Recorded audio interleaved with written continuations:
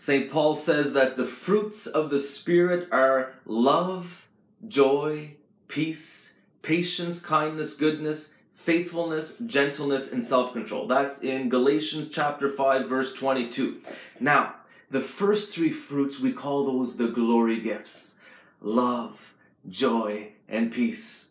We all want to be filled with the love of God and have a great love for our neighbor. We want to be filled with the joy of the Lord. We want to have that heavenly peace.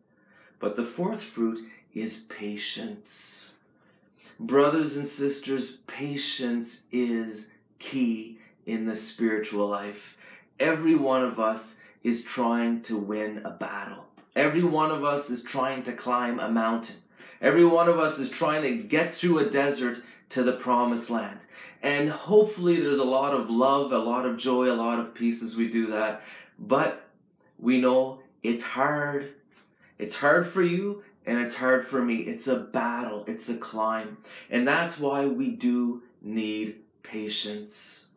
Humble, patient perseverance.